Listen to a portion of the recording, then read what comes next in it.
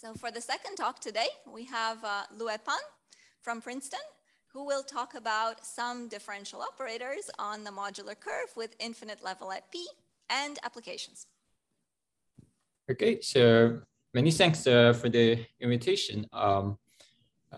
It's a great honor to speak here. I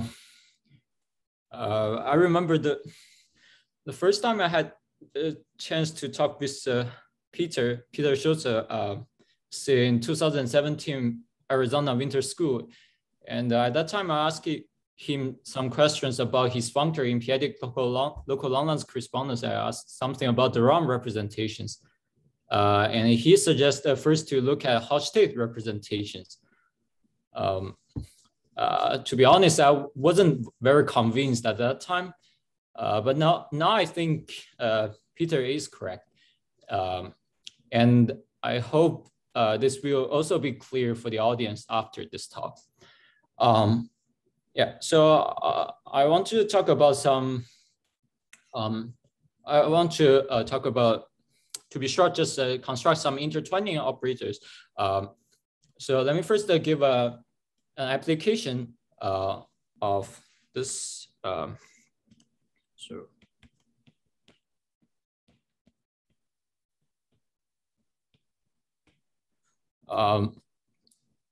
So first, let's consider the completed cohomology. So fix Kp, which is an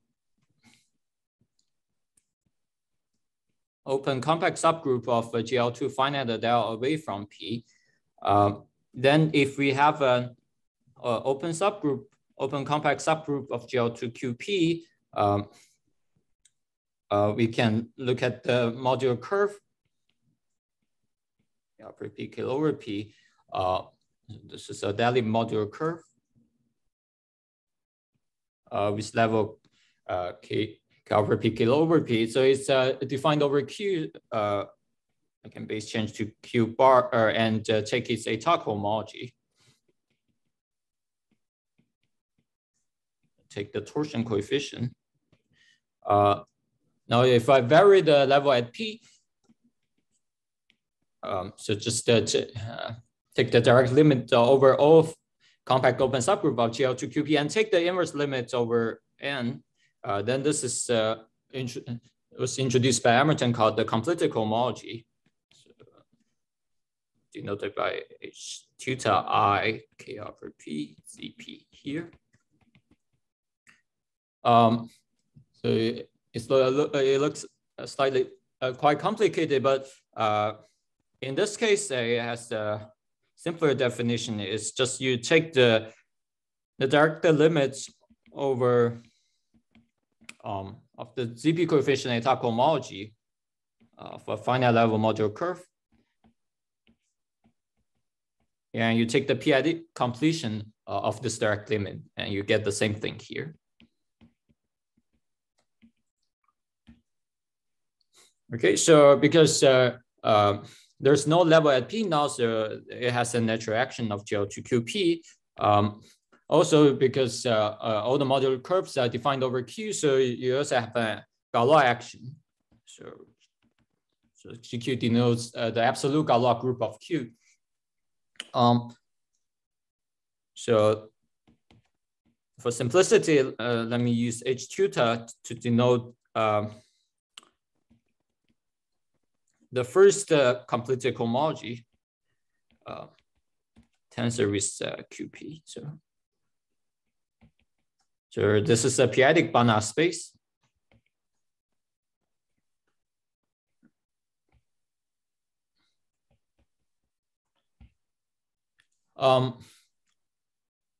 So you can ask, because it has an action of a GQ, you can ask what Galois representations appear in this H theta. So this is an infinite dimensional space, so it's very large. So theorem. So suppose we start with a two-dimensional Galois representation. So for simplicity, let me just assume the field of coefficient is QP, but in general, we can allow a finite extension.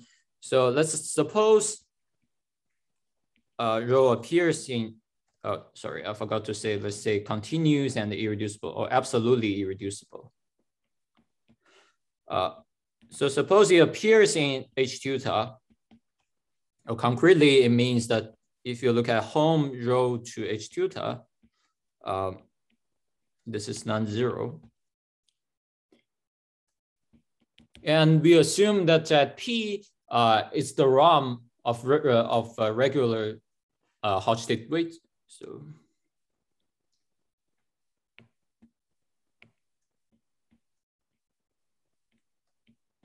it's the ROM of Hodge-Tate weight 0 and k, where k is a positive integer. In particular, it's regular. Then, so from the major conjecture, predicted that such a Galois representation comes from modular form, and this is the statement, the claim here. So then rho arises from an eigenform of weight k plus 1. Okay, so this is a really special case of from the major conjecture. So this result is not new in this case, but we give a sort of a new proof here. So make some remark. I guess in this special case, at least in a generic case, this was known by Emerton.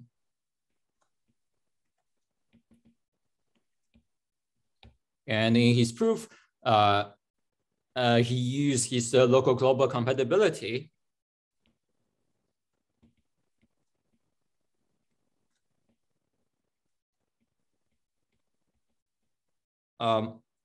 Plus people's work on p-adic local long length for GL2QP. So p-adic local long length correspondence for GL2QP.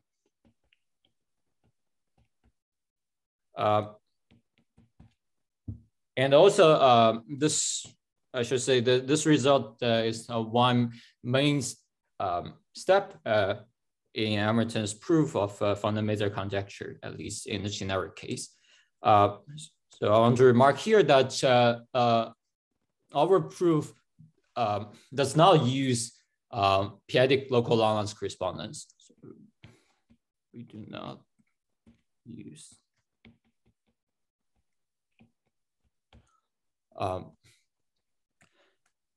and so basically you will see that the main ingredient is very geometric. So it's possible. So I haven't checked all the details yet, but I think it is possible that you can really replace modular curve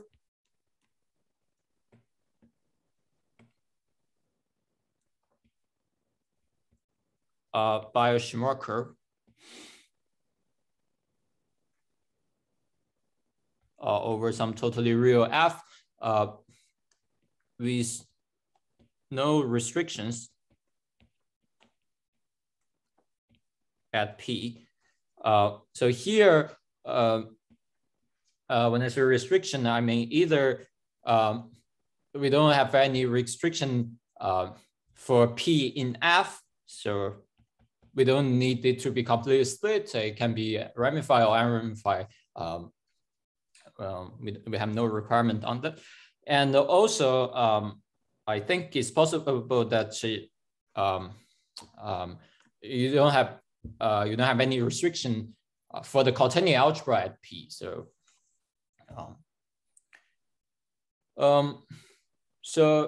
in fact, we also can say something for this home space. So,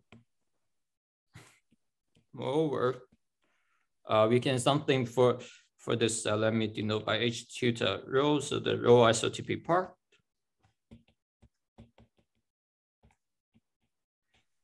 We can prove something. So, so the full statement is a little bit long. So for simplicity, let me just step one result here is that so it has an action of GL2QP. So it's a binary representation, so you can take the locally analytic vectors inside. But if you want, so if you fix an open compact subgroup, KP, you can just look at the KP analytic vectors inside. Okay, and also now because there's they are analytic vectors, so the Lie algebra acts on them. So that you can consider N, which is this the nilpotent subalgebra inside GL2QP. And you can look at the N invariance here. And what we can show is that this is a finite dimensional vector space.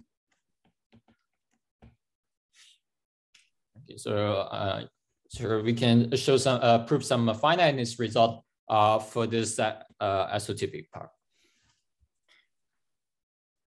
Okay. So in the rest of this talk, I want to just talk about one main ingredient in the proof of this theorem. That's the intertwining operator in the title. In title here. So to do this, so let me first recall what is the Hodge state representation and the Durham representation. So Hodge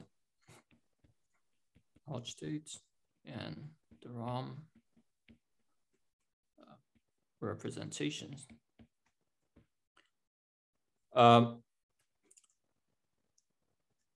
So let's say we have a two-dimensional Galois representation of GQP. So it acts on a V, which is the two-dimensional vector space over some E, where E is a finite extension of QP. Okay, and we say V is Hodge state of weights 0k, where k, again, we assume it's a positive integer, so that this is in the regular case, if the V tensor with CP, let me call it W, has a Hodge state decomposition, has a decomposition W0 plus WK, where this W0 is the Hodge state weight 0 part, and this is Hodge state weight K part. So here I forgot to say that CP as usual denotes the p-adic completion of QP bar, algebraic closure of QP. So by Hodge state 0 part, I really mean that, as usual, it's just if you take the GQP invariance and you tensor with CP, you just get back W0. So it's just generated by the GQP invariance. So I forgot to say here, I really need to require that both are non-zero. And the Hodge state weight K parts are here. The convention I use is that if you twist by K's power of the cyclotomic character, then it has Hodge state weight 0. So this is Hodge state of weight 0. Okay. So this is so for Hodge state representation, it simply means that you have this decomposition. Now we say V is the ROM.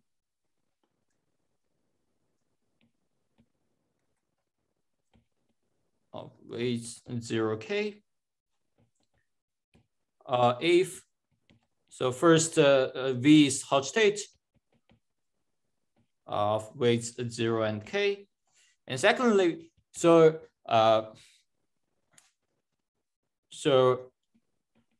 usually people use the definition that if you tensor with the B-de-Rham period ring introduced by Fontaine, and you take the GQP invariance, then the dimension is equal to the dimension of V, which is just 2 in this case. But I must say, so this is not quite useful for our purpose.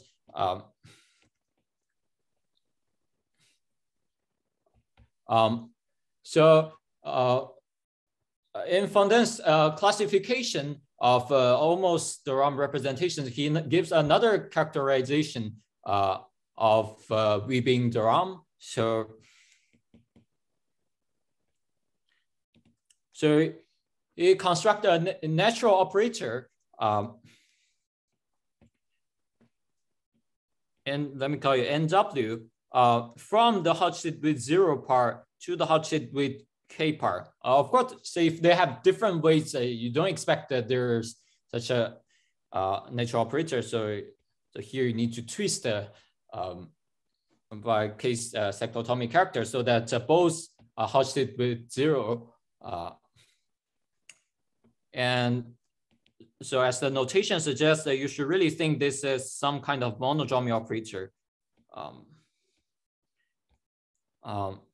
And in this talk, I simply call it Fontaine operator here.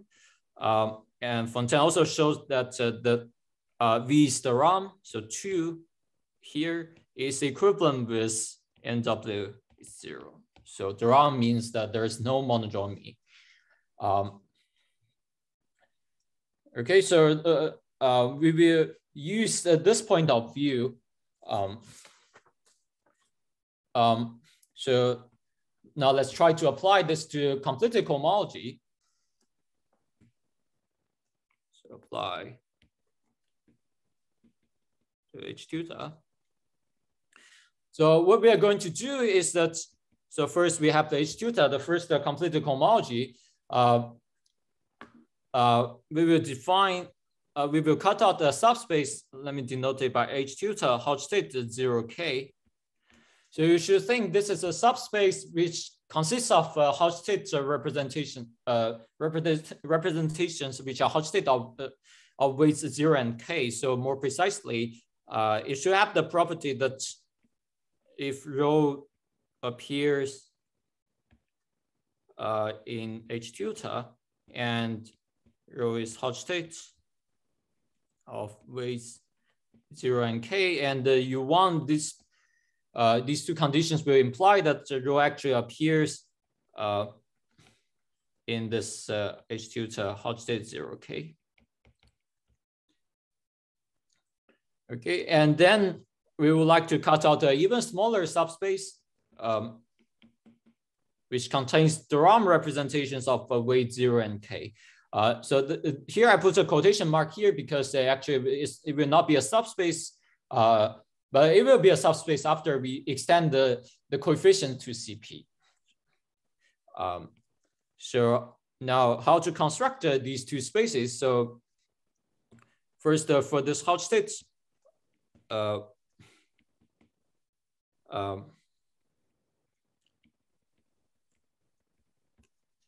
one. So the idea is that so because you have an action of GL2QP, you can consider the locally analytic vectors inside.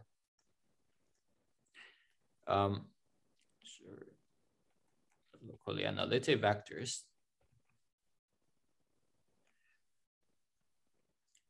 And now the Lie algebra acts on it. So let me use the Lie algebra of GL2QP. It's just GL2QP, and let me denote it by G here. So in particular, you can consider the action of the center of the universal enveloping algebra of G. So let me use Z to denote the center of UG. And now let me take an infinitesimal character, call it theta K, to be the infinitesimal character of the K minus 1 symmetric power of the due of the standard representation of GL2QP. So just take the infinitesimal character of a very specific algebraic representation. Now, we can simply define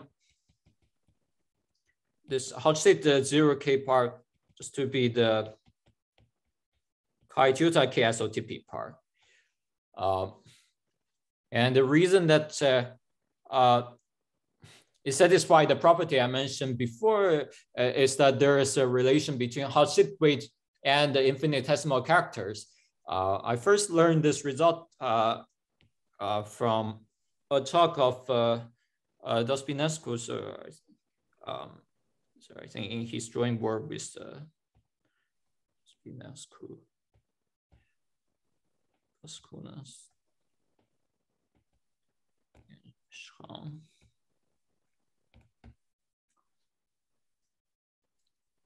Okay, so the Hodge-state 0K part is just, you just need to fix an infinitesimal character. Now how to construct the de Rham 0K subspace. So the first observation is that actually this is, there's a natural Hodge-state decomposition of this space. Okay. If you take the complicity tensor product with CP, so here this is some LB space, so this complicity tensor product should be understood in some, in that sense. Let me call it W, and there's a Hodge-state decomposition. This has Hodge-state with 0, and this has Hodge-state with K, which is universal in the sense that you can imagine that if you have a Galois representation rho inside, then, well, suppose, I mean, it has Hodge-state with 0 and K, so you have a Hodge-state decomposition of rho, so rho tensor CP Hodge-state with 0 is inside this W0, and rho tensor Hodge-state with K part is inside this WK. So, so some kind of universal Hodge-state decomposition. And if you believe that the construction of Fontaine also can work in this infinite dimensional situation, so you can imagine that there is also a universal Fontaine operator in this sense, in this case. So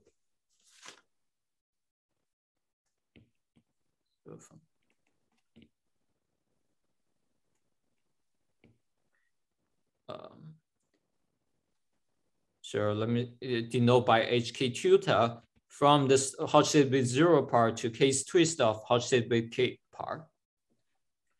And by Fontaine's result, for de Rham representation is de Rham if and only if the monodrom is 0. So it's reasonable to call this the kernel of n tilde K to be over de Rham 0K subspace.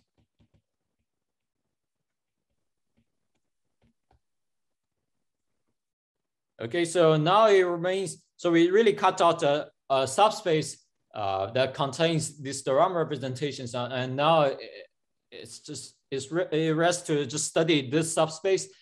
And then now the problem is how to study this. I mean, this n tilde K is defined in some very abstract way. I even didn't tell you how Fontaine constructed this operator, even in the two-dimensional Galois representation case.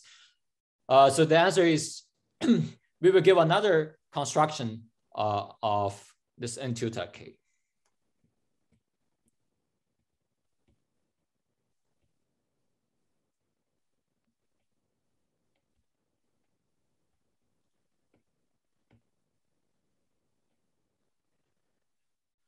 Okay, so in the remaining time of this talk, I plan to explain how to construct this this operator geometrically. So to do this, I really need to use the infinite level modular curve. So perfecto a modular curve.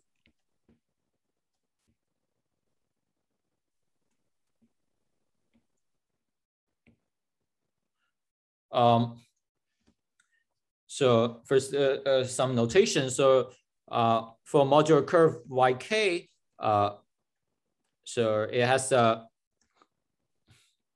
natural compactification xk, and we use curly xk to denote the adic space associated to the base change of xk to cp.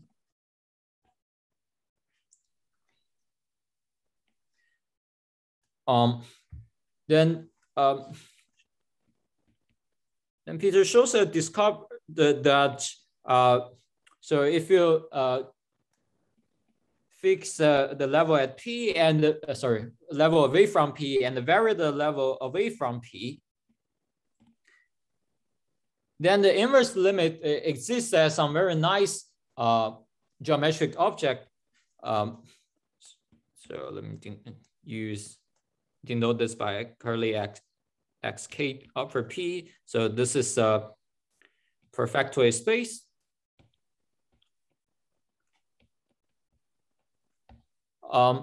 And moreover,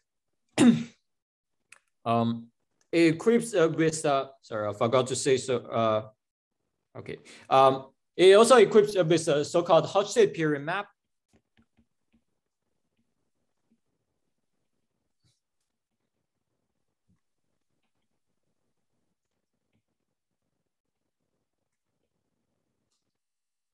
To the flag variety of GL2, so in this case, FL is simply P1. And because this, there's no level at P now, so there's an action of GL2QP, and this Hodge-Tate period map is GL2QP equivariant. So,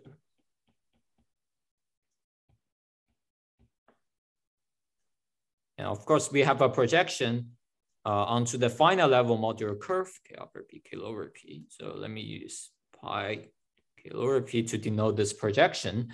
So that we have a tautological ample line bundle on P1. Let me use O1 here, so such that pi Hodge-Tate, if you pull back this tautological ample line bundle, so sorry, this one does not mean Tate twist here. It's naturally isomorphic to the pullback of the automorphic line bundle omega to the infinite level. Okay, so this is sort of a p-adic picture. So if you're not familiar with the p-adic picture, but you are very familiar with complex picture, so what is it? So the analog of this infinite level modular curve, of course, is some kind of covering of modular curve. So in the complex cases, you should regard it as you regard this as some universal covering of modular curve, which is just upper half plane.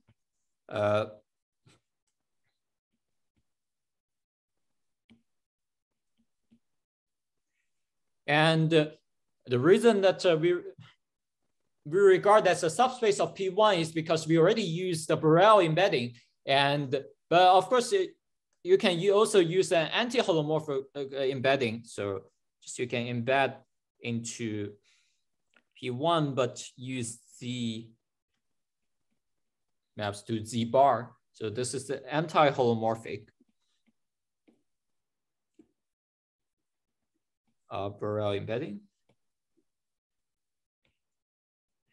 And of course, you have a projection onto just quotient by some level gamma. So this picture should be considered as a p-adic analog of this picture here. And if you don't like anti-holomorphic stuff, I mean, if you prefer to stay in the world of algebraic geometry or holomorphic world, so there's I found another analog quite useful is that, so if you remember, so H is really SL2R mod SO2. And SO2R. So you can also consider this picture. So SL2C mod SO2C. Sorry, the notation may not be very.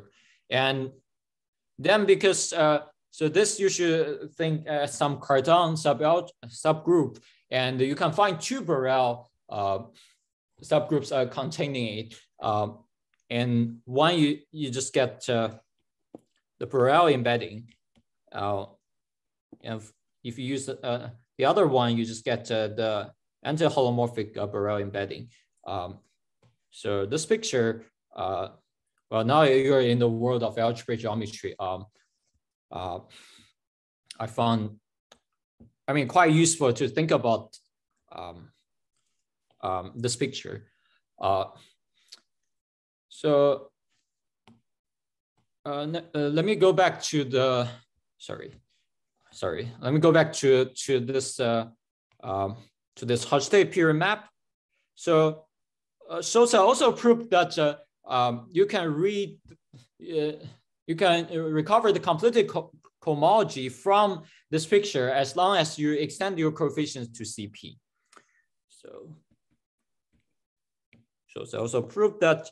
So if you let OK over P be the push forward of the structure sheaf of the infinite level modular curve. So this is a sheaf on the flat variety. Then there's a natural isomorphism between the cohomology of this sheaf with the CP coefficient completed cohomology. So HI tuta QPZP, and you take the completed tensor product with CP. So in particular, so for H1, you just get H tuta completed tensor product with CP here.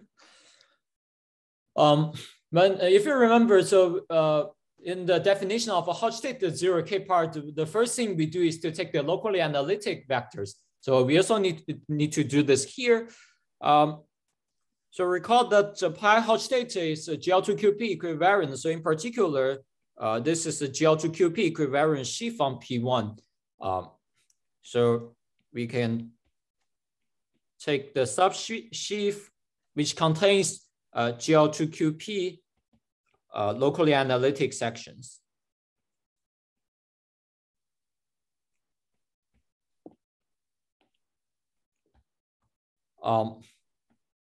And then this is a theorem I proved last year, that then the isomorphism here naturally induce an isomorphism between the cohomology of this subsheaf and when you pass to the locally analytic vectors in the completed cohomology.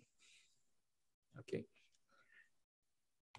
So now whatever operations we want to do here, we can try, we already sort of write it as a cohomology of some sheaf cohomology. So we can try to do it on the sheaf level.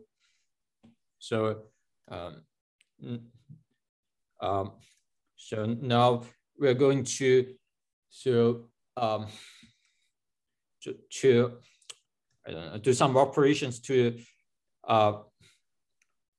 apply some operators to this sheaf.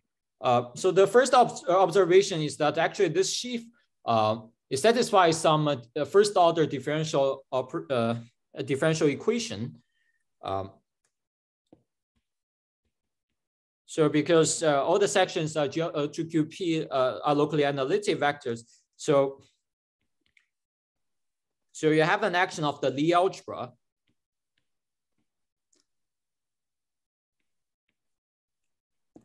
So let me call it G here. On the other hand, so the structure sheaf of the of the flag variety is a subsheaf on it. So recall this is a sheaf on the flag variety. So in particular, so the tensor product acts on this sheaf. So let me call this G0, this tensor product. So this is a trivial vector bundle on the flag variety, but it has some non-trivial sub-vector bundle. So recall that the flag variety parameterizes Borel subalgebra in GL2. So in particular, for each classical point, you have a corresponding Borel subalgebra denoted by Bx inside GL2 CP, and a corresponding nilpotent subalgebra, which is denoted by Nx. Then you can consider the horizontal Borel subalgebra, which is just F inside G naught, such that the Fx at each fiber is inside Bx. And similarly, you can define the horizontal nilpotent subalgebra. So F in G naught, such that Fx inside Nx at each point. So this N naught is a line bundle on the flag variety, and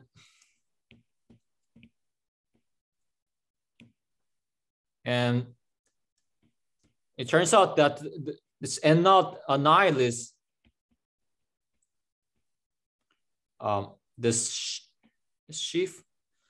So another way to say this is that so this is a line bundle. So you should think this sheaf satisfies a first order differential equation. Okay. If you're familiar with the theory of localization discovered by Bennington-Bernstein, you should recognize that now this basically implies that differential operators on the flag variety act on the sheaf. First, let me say one corollary here is that the action of B naught on the sheaf now factors through the quotient. So it acts on the sheaf. But what is this quotient? So at each point there is the Borel subalgebra. It's a Borel subalgebra quotient by its nilpotent part. So essentially, you can identify it with the Cardan subalgebra. So it turns out that this quotient as a vector bundle is just trivial on the flag variety. So if I fix a Borel subalgebra, so just take the usual diagonal one inside this Borel, upper triangular Borel subalgebra, then you can identify this quotient with H tensor with OFL. So in particular, you get the embedding from H to this sheaf. So you get an action of H on this OLKP. So you get an action. Let me call it theta H of this action. This is so you get an action of a Cardan subalgebra acting on the sheaf. It's not just induced from the group action. So what is this action? Sorry, what is this action?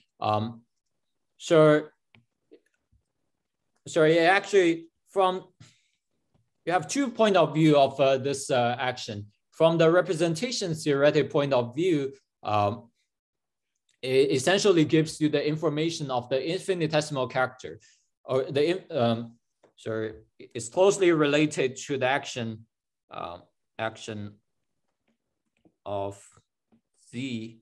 If you remember, so Z is the center of the universal enveloping algebra. So I mean, this basically essentially follows from the Harris-Chandler isomorphism. And so in some sense, it's closely related to the infinitesimal character of GL2. On the other hand, this action is also closely related to the infinitesimal character of GQP. So what is the infinitesimal character of GQP is it's just the Sen operator.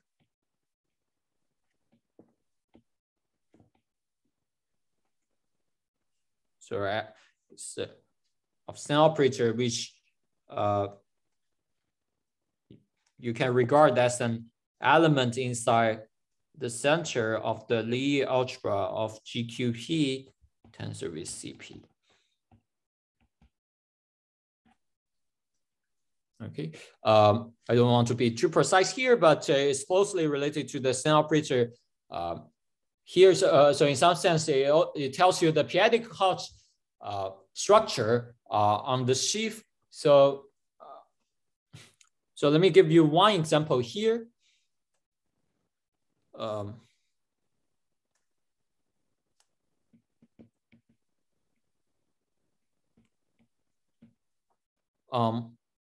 So if you take the character,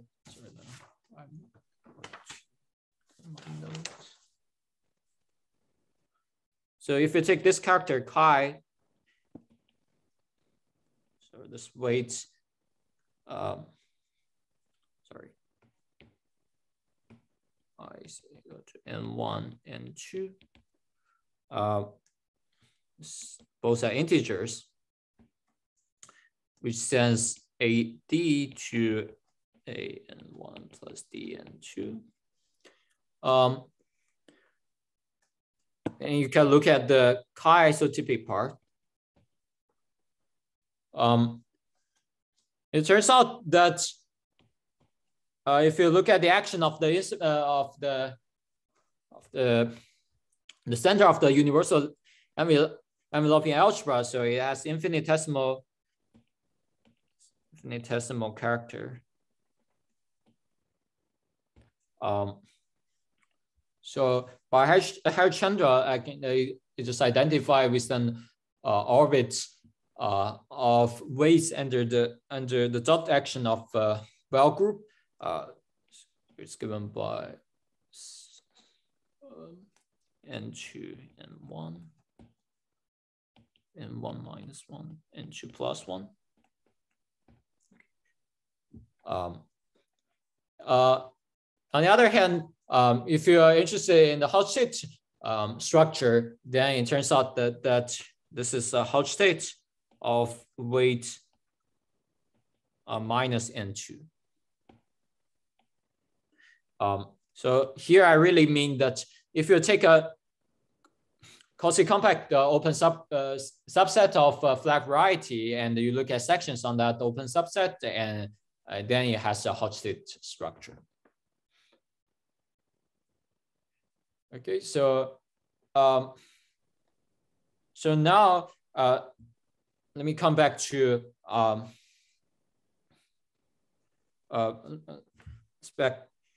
let me come back to this. So if you remember, so we have this LA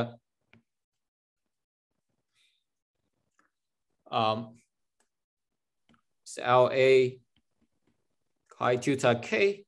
If you remember, this is our Hodge state 0k subspace. And if you remember, I claimed that if you take the completed tensor product with CP, I remember I call it W, and then it has a Hodge state decomposition, W0 and WK. Now, in fact, these W0 and WK are naturally given by the cohomology of sheaves of this form. So theorem, let me assume K is at least 2 here, because when K is equal to 1, then the you will see some contribution from some of the H0 of the completely cohomology. I mean, it's not too hard to control that, but I really recommend you to ignore this and just allow K to be 1 here. But I just want to make sure that what I'm going to write down is completely correct. So 1K is at least 2. Then it turns out that W0 is naturally isomorphic to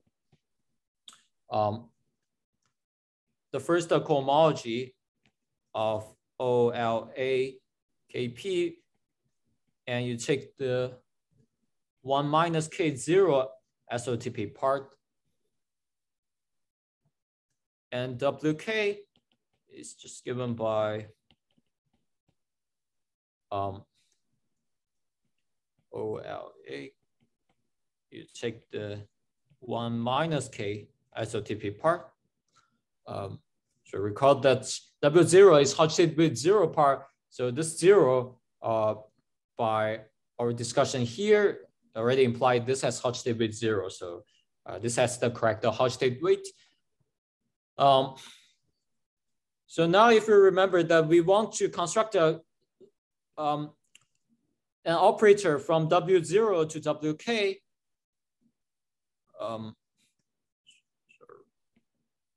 so recall that n tilde K is an operator from W0 to WK.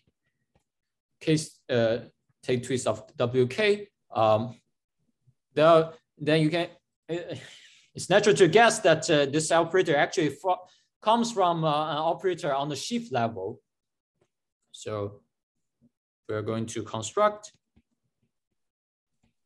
NK, which is from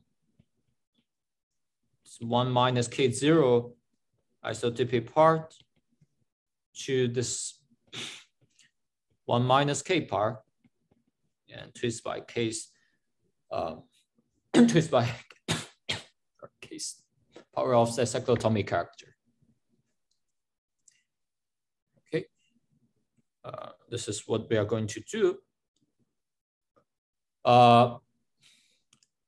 I mean, it's clear that you basically want some operator from one weight to another weight. That's why I call it intertwining operator.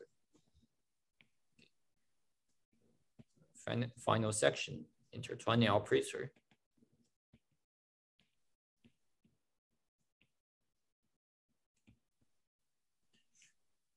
So how to construct this operator? So let me go back to this picture. So the infinite level modular curve, we have one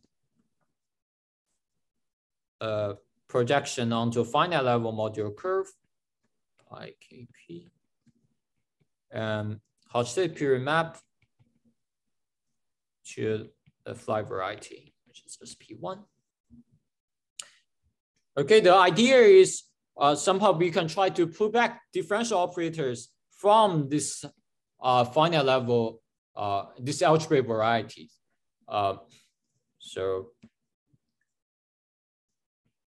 the theorem, this is actually what we are going to do. So 1K, let me first explain what's happening when K is equal to 1. So 1K is equal to 1, then we essentially want an operator from the Hodge-Tate with 0, 0 part to Hodge-Tate with, sorry, not Hodge-Tate with, the weight 0, 0 part to weight 1 minus 1 part. So we start with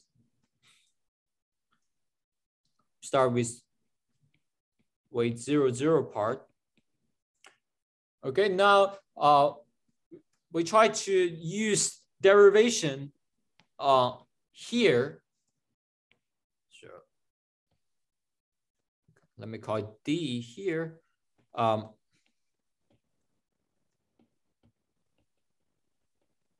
Tensor with omega 1 x, so sheaf of differential forms on the finite level modular curves. Of course, I mean the derivation here, let me call it dx. You can only apply it to functions on finite level modular curve. You can't really apply it to I mean, functions here are sort of on the infinite level. But it turns out that there's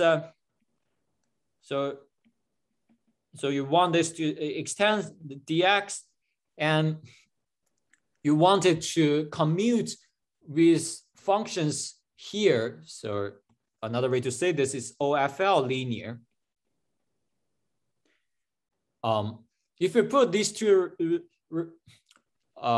restrictions, then it turns out that there exists a unique D here.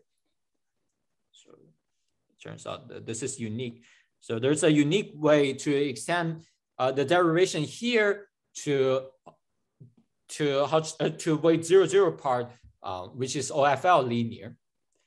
Here, so this, sorry, omega 1x, of course, this is a sheaf on finite level modular curve, but this is a sheaf on P1. So when I write this, I really mean you first take the inverse image of this sheaf to the infinite level, then you push forward along Hodge-Day period map. So whenever I write sheaf like this on this side, I really mean I do this process. Okay. So this is so you apply. I mean, you apply derivation from the modular curves. But if you believe that this picture is actually symmetric, then you can also do this construction for this side. So in fact, there exists a so-called D bar, which goes to omega 1 FL. So you should, it's easy to imagine that now it extends the derivation on the flat variety. And moreover, you want it to be sort of, it commutes with things happening on this side. So actually it's OX linear. And again, there exists such a, I mean, there's a unique D bar that satisfies these two conditions. Okay, so now we arrive at this sheaf. Now the observation is that these two actually are due to each other.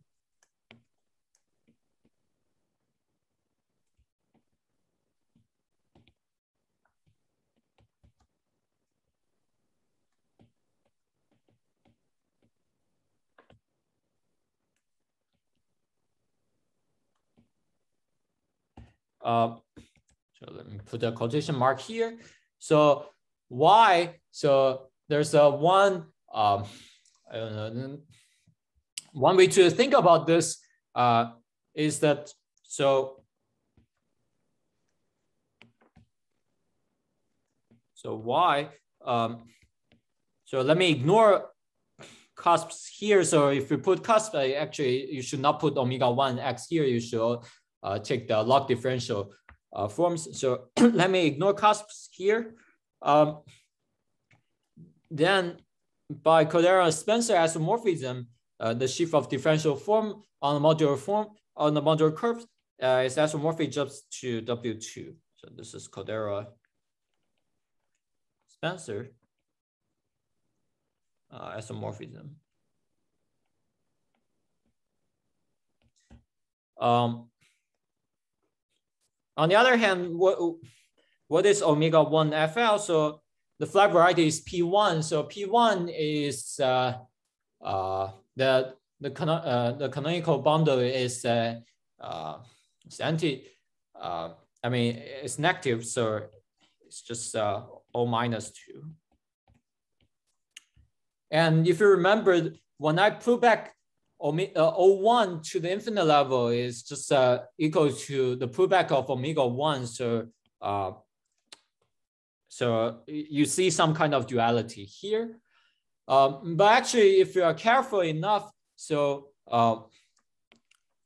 what you get is that OLA 1 minus 1 K after P twist, and you have a Tate twist here. And the reason that you have a shift of weight is because the differential forms on the flat variety actually it has weights, and if you are careful enough with this isomorphism, then you will get a Tate twist. And now let me call this I mean, it's reasonable to call this composite just D bar composite with D, and the main, well, one main result here is that that N1 the differential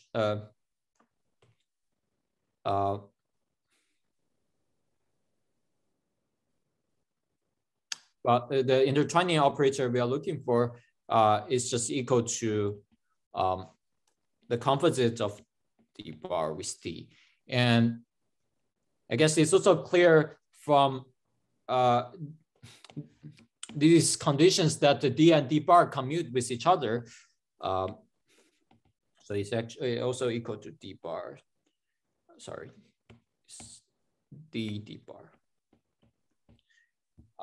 The reason, sorry, I just realized I forgot to explain why I call it D bar. This is because it's an analog of an anti-holomorphic Borel embedding. So if you use D for I mean, differential operators put back from Borel embedding, then I thought it might be natural to call D bar for differential operators put back from Hodge-Tate period map. And in general, so this is when K is equal to 1. It's easy to imagine that Nk is just given by D bar to K's power composite with D to K's power, or D to K's power and D bar to K's power. I mean, it's dk, I mean, the K's power of D appear naturally. I mean, so very classical in the study of a modular form. It's usually, I think, called theta operator, or K's power of theta operator. I mean, appear naturally in this BGG stuff. Yeah, so so the conclusion is that sorry, I forgot to say, so, and the differential, so sorry, the Fontaine operator is just you apply this to the cohomology group.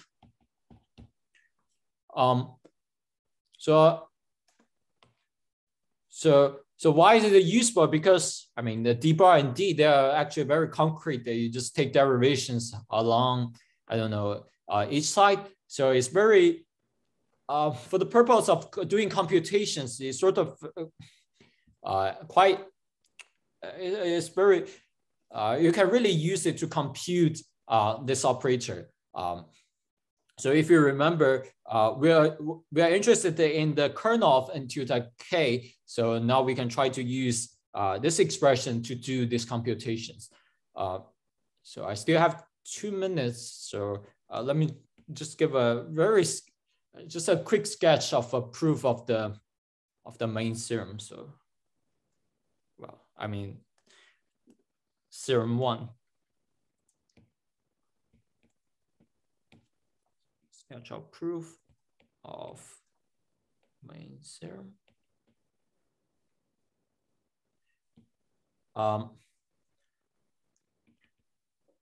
So the first thing is that recall that we need to understand this kernel of n tilde k.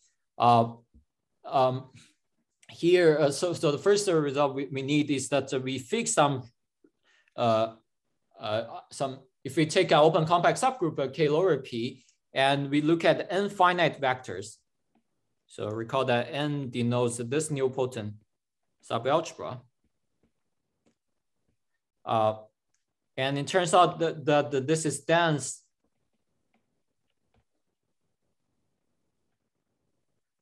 inside this KP analytic vectors. So this actually use some global argument. Actually I need to use some Poincare duality here. So I don't want to say. So and now the second thing is we really sort of compute this infinite part using this description. So basically, it's essentially enough just to compute the n invariance here using our description of nk. And I mean, we will see. I mean, using this description, we will see that actually this is finite dimensional, and the most important thing is that the Hecke action factors through its action on classical modular forms. So we conclude that from these two facts that Hecke action on this factors through its action on classical modular forms, and we get the claim in our first theorem. So I think I'm already out of time, so let me just stop here. Thank you. Well, thank you very much for a great talk.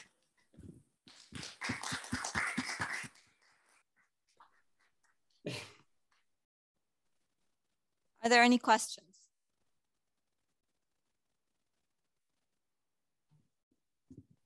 Yeah, thanks.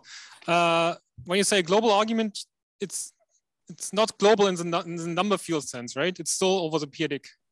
Yes, yes. Yeah. Yeah, I mean, I need to use that from completed cohomology, you have Poincare duality. Yeah, this is what I need. Uh-huh. So I'm not sure. I mean, I call it global is because if you just study some local analog of this, I don't know, I'm just not sure whether we have this Poincare duality. And because so far all the maps and so on, they were somehow localizing on the flag variety, and so you're saying this argument doesn't localize on the flag varieties. Exactly. Yes. Yeah. Great. Any other questions? So what prevents you from sort of generalizing a little bit beyond rank 1 groups? I don't think there's any. I just really haven't thought about this, but I do believe it should be possible in some form. I just don't know how to formulate it for general groups. That's a good question. Okay, thanks. Another kind of maybe more technical question was, so when you were discussing this duality, you're talking about this Cadaver-Spencer thing. Yeah. I think I understood this this Cadaver-Spencer picture like on the modular curve, but when you kind of take this differentials and pull it back and push it forward to the flag variety, are you saying it looks the same? How you're computing what this thing looks like? You're asking where does this come from? Or? So when you say like omega 1 is isomorphic to blah, blah, blah, Cadaver-Spencer isomorphism, you're talking about on P1 now, right? You mean this? Yeah. This first on modular curve, and you do this. You take the inverse image to the infinite level, and you push forward. Yeah. And how are you computing what that thing looks like after you pull it back and push it forward? I mean, basically. Yeah, I was actually confused by what you said there. I mean, do you really mean the tensor with the push forward of when you said omega 1x should be like the push forward of the pre-image, but you don't want tensor again with the push forward, right? Yeah, I mean, this here, I mean, it's tensor product with the push forward. I mean, with OX, or this OX is understood as the push forward of. Isn't it somehow the case that everything should be really considered as a sheaf on this infinite level modular curve, and then you're tensoring with line bundles that come from pullback from either side? I mean, I should say this not pullback, but you just take the pre-image. Okay. Yes. But, yeah. I forgot to say that this duality is better to understand in, I don't know, in this picture. I'm not sure. I mean, the canonical bundle here and canonical bundle, they are canonical due to each other by Killing form. And this is sort of what it really says there. Sorry, does this answer your question? I think it helps, yeah. But I just want, so you're not literally saying that omega 1x, like when you push it forward to P1, that it still looks like this kind of line. Yeah, not Yeah. Yeah. Okay. Yeah. Got it. Yes. Thank you. Yeah. So probably everything should be understood on the infinite level. Okay. Thank you. Any other questions? I mean, you also had something for weight one modular forms in a different paper. So in what you said today, how, does this also adapt in some way to the weight one case? That's an excellent question. The short answer is I don't know. Yes, I don't.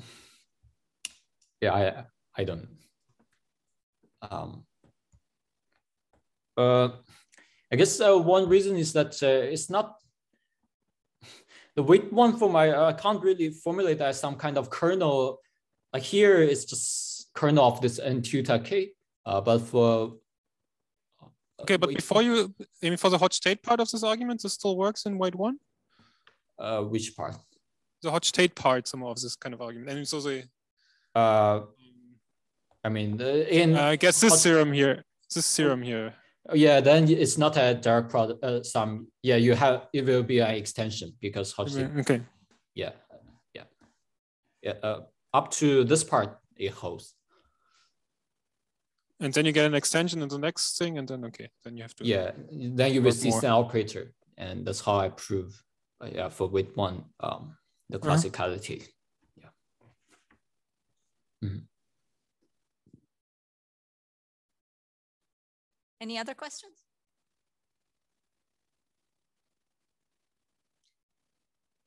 Are there any differences? I guess you mentioned that you do this for the modular curve, but also for Shimura curves. Are there any differences between these cases, or are they essentially the same?